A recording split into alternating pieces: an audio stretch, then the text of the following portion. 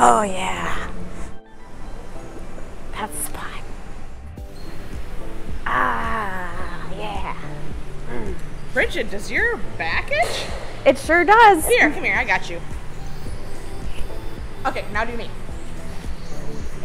Hey, this gives me an idea for a video. Back scratching? No. Hey everyone, Bridget here at Como Park Zoo and Conservatory. I'm in our Tropical Encounters Rainforest exhibit, and today we're going to talk about some rainforest species and their special adaptations on how they survive in the rainforest environment. In particular, a special relationship that certain plants and animals have adapted to over time to work together to help each other survive. This is called mutualism, a relationship in where both organisms benefit. Let's go see a prime example of mutualism right now. Here I have two rainforest species in a mutualistic relationship.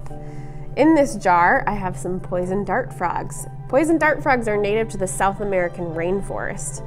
This plant is called a bromeliad. It's an epiphyte which grows all over the rainforest trees. In the middle of the bromeliad, you'll notice there's a little cup of water. This cup of water collects rainwater, and it's very important for this poison dart frog's relationship. The poison dart frog parents will put their tadpoles in the center of the bromeliad, and that gives the tadpoles a nice, safe space to grow up. In return, the plant gets nutrients through the tadpole's poop. Kind of gross, but in an environment that's as harsh as the rainforest, you need all the nutrients you can get. The poison dart frogs that are here in Tropical Encounters are displayed in a terrarium, but there are also poison dart frogs that are loose in the exhibit. This is part of the immersive experience this exhibit is meant to have.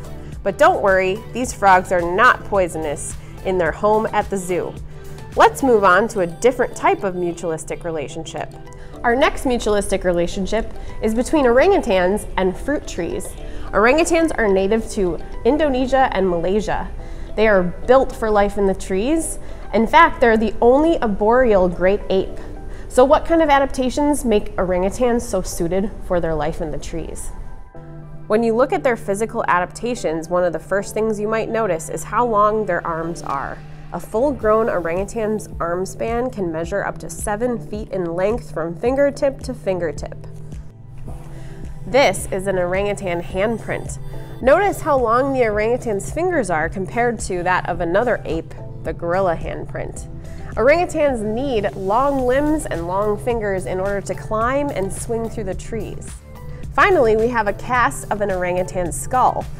When looking at their sharp teeth, you might think that they primarily eat meat, but in fact, orangutans mostly eat fruit. And because of their other awesome adaptations, they're the only animal that are able to reach the fruit from the tallest rainforest trees, which makes them a very important part of the forest regeneration. Whoa, Bridget. How does eating fruit help regenerate the rainforest? Well, through poop. Gross! When an animal eats fruit, they often swallow the seeds as well. Those seeds pass through the animal's digestive tract.